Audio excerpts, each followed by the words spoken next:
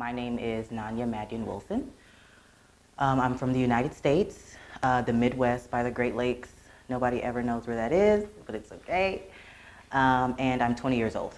This is the first time I'll be doing the solo like with the students because last year I came a little bit mid second semester. So I'm going to be doing a contemporary solo. I mean, very contemporary because sometimes I get stuck into not being contemporary even though I'm trying to be contemporary. The contemporary solo is about basically body confidence, body positivity, enjoying myself, enjoying my body, enjoying, all of my bumps and my hair and everything that, people will shame you for.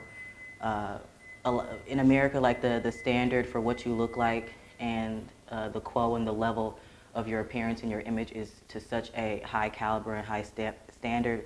Like we're getting waxes every week, we're getting our nails done every week, we get our hair cut at least once a week lined. We're going out shopping for new things, new clothes. So I just wanted to just like accept myself and accept my body and just, love that with all its bizarreness and its randomness, its craziness, and just love it. And the best part about the solo is that I actually want to make my audiences feel the uncomfort that I feel as I experience my skin.